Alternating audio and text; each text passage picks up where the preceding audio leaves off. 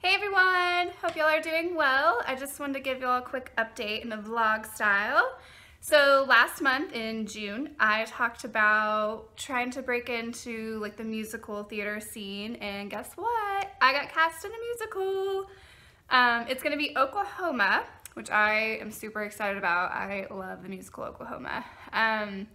And it's going to be at the Artisan Center Theater in Hurst, Texas. So if you're in the DFW area, come check me out.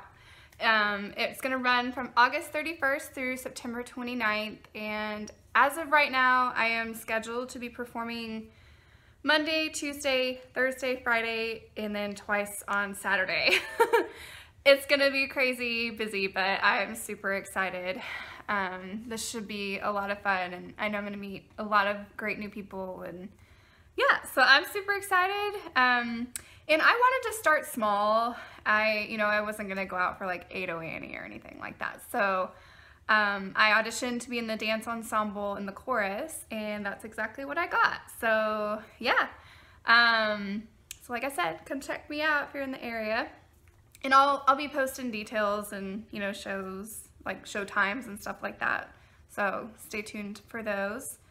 Also, which I was gonna talk about this in my last vlog, but I completely forgot about it. I got my first tattoo. I don't know if you can see it, but it's a heart made out of a treble clef and a bass clef. And I love it.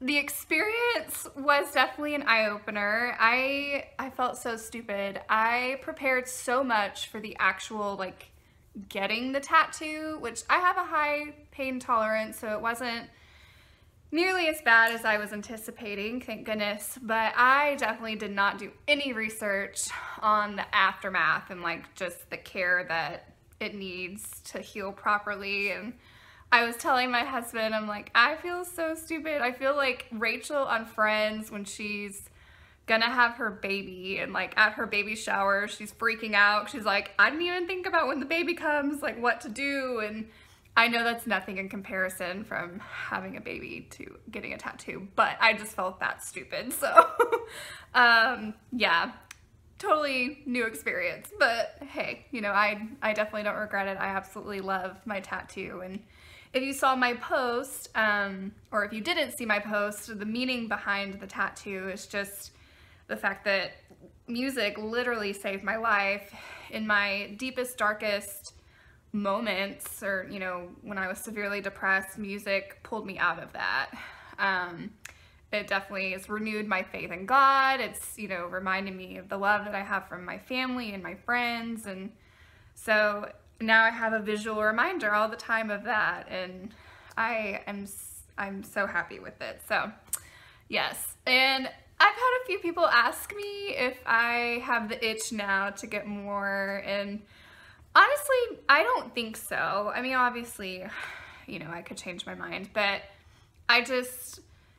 it took me so long to pick out what I wanted and where I wanted it. So I mean, honestly, this was like a 5-year process for me. I know that sounds ridiculous, but when I make a decision, I think pretty intensely about it. So anyways, but yeah, I don't know, we'll see. But also kind of a quick little update, and to some people this isn't really a huge thing, but it's a huge thing for me. One of my videos hit 1,000 views, and that was so cool.